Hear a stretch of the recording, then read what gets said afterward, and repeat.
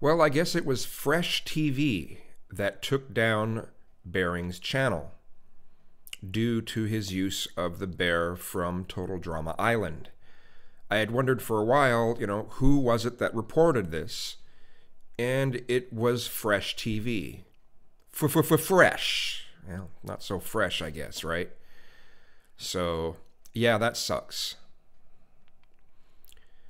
And I hope Bering is able to make some sort of comeback. I hope that he shows his face.